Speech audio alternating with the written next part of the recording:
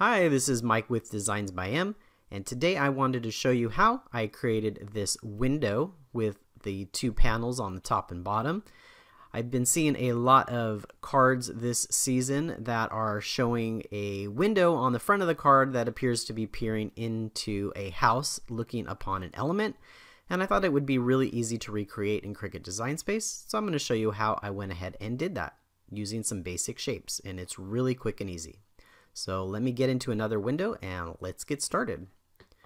Alright, so the first thing that I want to do is actually create the actual window itself. So the actual window itself I am going to make 3x4. So I'm going to go up here and uncheck the lock proportion box and I'm going to type 3 and then I'm going to change this one to 4. And so that is the basic dimensions of my window. I will make another shape and I'm going to make it slightly smaller, again removing my lock proportions. I'm going to make this one a 1/2 inch smaller, so 2.5 by 3.5, and I'm just going to change the color so that you guys can see the difference between the two. I am going to bring this into the middle. I am going to make sure that the align is centered. And while they're both still selected, I will click Slice. And that will remove the center of that window. So I can go ahead and delete these two pieces. So now I need to work on the horizontal and the vertical bars of this window. So again, I'm going to use a square and change that into a rectangle. I think from my playing around with this earlier, the width I liked was 0.10, and oops, I forgot to take off the lock proportions, so make sure you remove the lock proportions. And I'm gonna make this just a little bit, I want it to touch the other side, so just kind of pull it along until you have that. Basically, when you weld a shape, you want to make sure they're overlapping, so I want to make sure that it's within the other shape, not longer, otherwise the shape will not be what we want, but you want to make sure that it falls within the other shape, and this does. So I will go ahead and change this again to 0.10, and that's the perfect width for me. I want to make sure they're both highlighted, and I want to center this one vertically. So it's right in the center of that square. While they're both highlighted, I will click Weld. I'm going to do that again.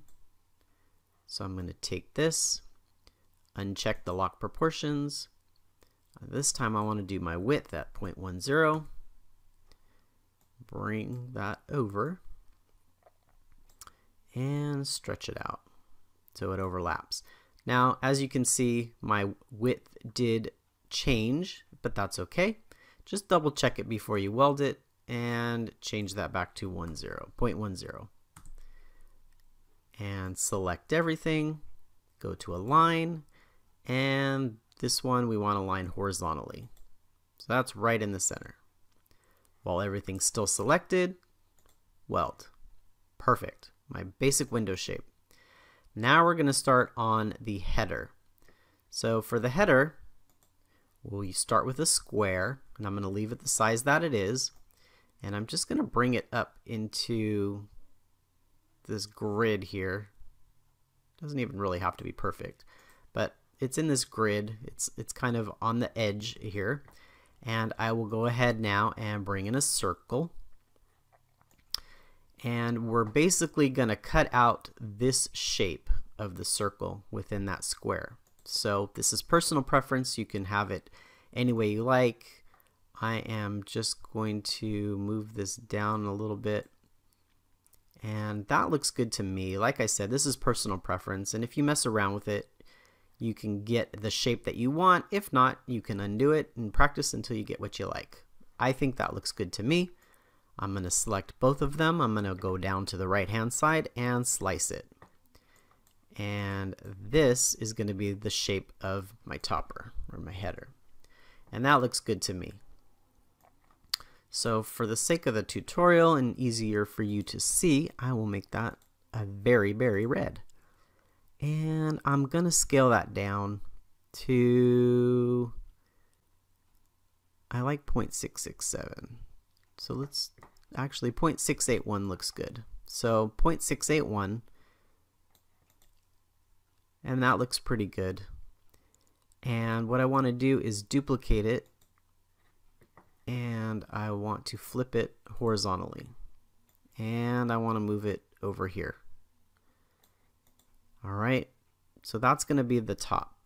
Now I want to remember the height of this, so it was 0.681. So I want to make another rectangle. So let's get another square, and we're going to change it, take off your lock proportions, and I want to make the height and I forgot what it was, 0.681. So let's change that to 0.681, and we want this to overlap, which it is, and we'll move this out of the way, and we're going to highlight them all, and we're going to center them vertically.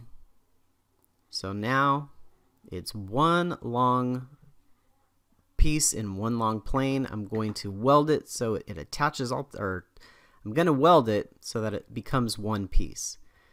So weld, one piece, there's my header. That looks great. I love that. Alright, so now let's do the same thing on the bottom.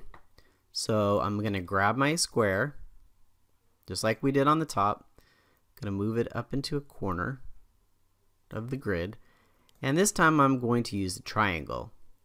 So I'm going to move my triangle about there, and I want to make sure I select them all, and I want the bottoms to be aligned. So I'm going to align that to the bottom, and while they're both selected, I'm going to click slice, and there is going to be my shape for my bottom.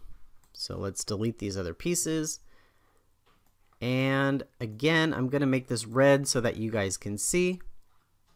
Red. And I liked the width or the height of this, so this was 0.681, so I'm going to change this to 0.681, and I'm going to leave the proportions so that the whole thing sizes down. 0.681. There we go. And that'll go about there. Again, I'm going to duplicate, and then I'm going to go over here and flip it horizontally, and I'm going to move it to this side. Perfect. Again, I'm going to do what I did with the top. I'm going to get another shape, which is a square. I'm going to make the height of the square 0.681, and if you forgot what it was, just click on your element and you'll see it's 0.681. So 0.681. There we go. Again, I'm going to bring that down so it overlaps. I'm going to move my window out of the way, highlight all three of those, and we're going to align them vertically. So now they're all in one straight line across. Again, without clicking anywhere else because they're all highlighted right now, I'm going to click weld. And there we go. So that can go about there. This one can go about there. And if we highlight them all and center them, that looks perfect. Perfect. Love that window. I think it came out great. But let's make these all white so that they're all uniform, and we'll show you what it looks like all put together. So there is my window. I'm going to group these together just so that I can move them. And now I'm going to show you what I did to do the inside. So I just created another basic shape, and this one I am going to make a forget-me-not blue.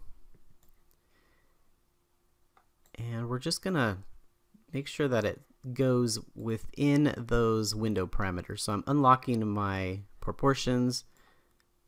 I'm gonna just kind of adjust that, because you can put this on the back once the window is assembled. Right click it, move to back. So now you have a backing of your window. So now you can put any image you want in there. So for this example, I used a Christmas tree. So we'll click on our Christmas tree and we'll insert that there. And you can put it about there. Let's move it backward. And there's your Christmas tree. You can put any element that you want inside. And I think that looks awesome. So now let me show you one last step of what I do to make sure that everything is sized correctly. Let's group all this together. So it's one element.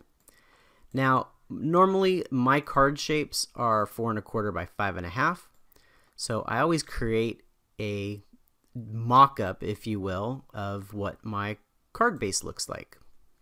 So let's change this to 4 1/4 by 5 1/2. Let's just make this a festive red for this, or a very berry. And so that's what my card base size looks like.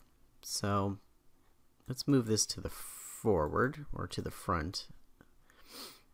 There we go. Move to the front.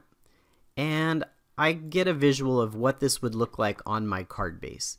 And that looks really good to me. I think that looks perfect.